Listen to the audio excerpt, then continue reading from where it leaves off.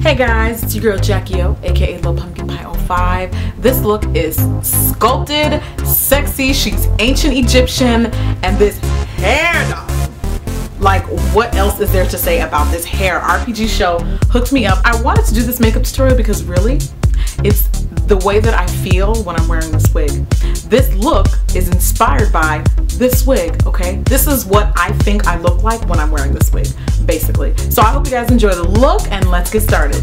I wanted to prep my eyes first, so I used the MAC Prep and Prime highlighter in Peach and I applied that under the eyes. This literally is just kind of like a color correcting pick-me-up. It just instantly highlights and corrects any dullness that may appear underneath the eye. So I just applied a little bit of that. I wanted a kind of glowy, dewy look with the foundation and the overall look. So what I did was I took my Makeup Forever HD foundation, mixed that in with a little bit of my Josie Marin Argan Illuminizer, swirled that in together, and I applied that all over my face. I then set that foundation with a little bit of my Youngblood High Definition Finishing Powder. I only applied this powder pretty much on the center of my face, like the shiny parts.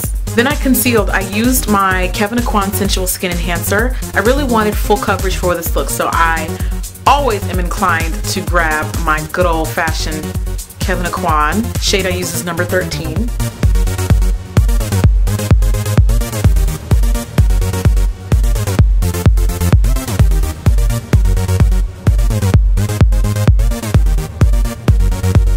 Then I set all of that with some Ben Nye Banana Luxury Powder.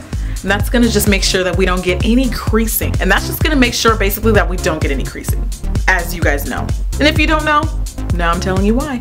The next thing I did was I filled in my brows. I used the Stud Brow Crayon from MAC to shape my brows, and then I filled them in with my Ziba Brow Pencil in dark brown, just so that you get a more natural looking brow. I went for a more precise and sculpted brow, so I took a little bit of that concealer and just shaped it a little bit. Next, we're going to get into this eyeliner situation. Honey, one of my favorite liquid liners is from Inglot. This is their gel liner. It's very, very creamy. Now this look, if you're a beginner at liquid liner, this probably will not be the look for you. But if you consider yourself kind of somewhat intermediate advanced, then definitely go for it. I feel like the Inglot gel liner just makes it so much easier. It glides on so well and it's really, really creamy. And it's very pigmented. So on top of that, I took my Magnolia Makeup pigment. This is Cathedral, just because I wanted to add some sparkle and shine. And it's just like literally like black dust with gold glitter in it. It's really pretty. And I'm just popping that on top of where we applied the liner. Then I applied mascara. My Benefit They're Real, and then I used Dior Show from Dior, obviously.